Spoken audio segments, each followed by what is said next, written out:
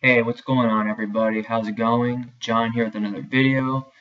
So what I want to talk to you guys today about is spirit guides. So what are spirit guides or spiritual guides? Higher dimensional beings.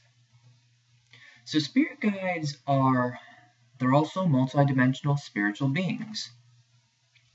And they also could be loved ones who have passed away, who you were close to. They could be your mom, your dad, grandma, grandpa, brother, sister, cousin, or best friend. But a spiritual guide, they're always with you, side by side, guiding you in the right direction of life. That's when you have those feelings. If you feel something is wrong in life, not to go in that direction, to go in this direction. Those are your spirit guides, giving you that energy to energy feeling for going in the right path in life. They're with you, and they've always been with you, eternally. In your past lives, and they will always, in the future and forever, will be with you. So, to know if your spirit guides are around you, and they're always with you, like I said, but to feel them, to notice them, it's just, for me, it's just like feelings of not feeling like you're alone. You have that warm feeling that things are going to be okay. To like get back up. Like if you're feeling down, just raising your vibration, getting back up on your feet, or just feeling a warm feeling of comfort.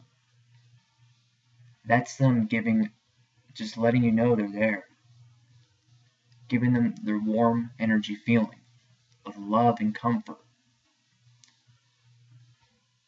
Your spirit guides, like you can connect with your spirit guides with meditation. When you go within, they're always with you. So like they will also give you signs, like when you go out in nature, like if you see like a specific, like maybe like a bird, this like red cardinals, because those are signs from like angels or spirit guides. Or a butterfly, if you see that same butterfly a lot, those are signs from your angels and spirit guides.